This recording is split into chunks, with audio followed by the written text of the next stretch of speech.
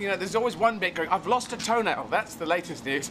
A toenail came off. It looked like the front part of my toe had come off.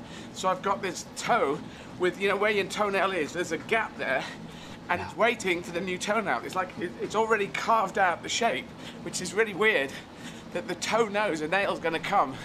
So it's got like the bed, you know, imagine you dig a swimming pool. Yeah. And that shape, so that, if you imagine that's a nail shape, I've got the nail shape already in the skin underneath, and the top nails come off, and there's no nail there.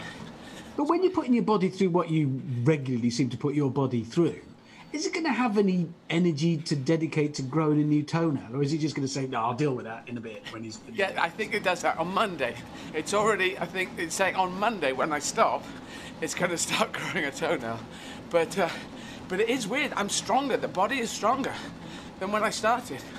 Are we allowed to talk about, I don't want to talk directly about running, I want to take your mind off what you're doing, but the superhuman aspect to what you do, because I am intrigued by that. Why are you able to run marathons day after day, double marathons, when most of us can't? What is it? Is it mind? Well, you know, think about where you are in your life, what you do on television, presenting, doing the things. You must love what you do.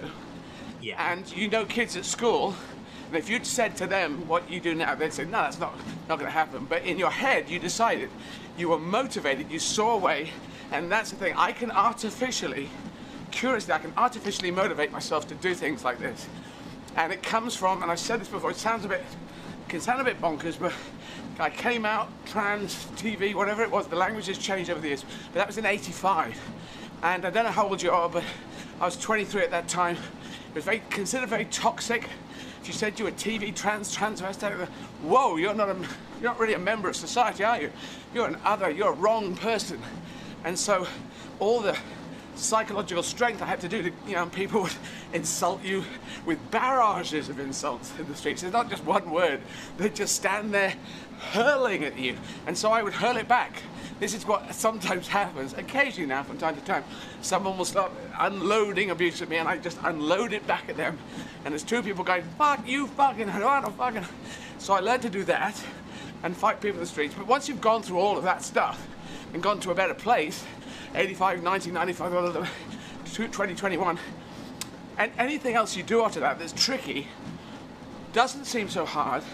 And also I can set up, because I didn't have to come out at that point. You know, I do fancy women, so now I'm essentially a lesbian, and I'm cool about that, I'm great about that. I don't know if lesbian women are happy with me saying that, but anyway, that's kind of how I feel. And I feel if I'm going to do gigs in different languages, which I do, if I'm going to run a whole bunch of marathons, which I do, that I don't have to do that, but it seems a positive thing to do. So I decide that I will do it, tell everyone you're going to do it, that's the key thing, and then put a date in the diary, maybe get some cameras on it, and then you have to do it. It's too embarrassing to back out. I'm only here because it's too embarrassing.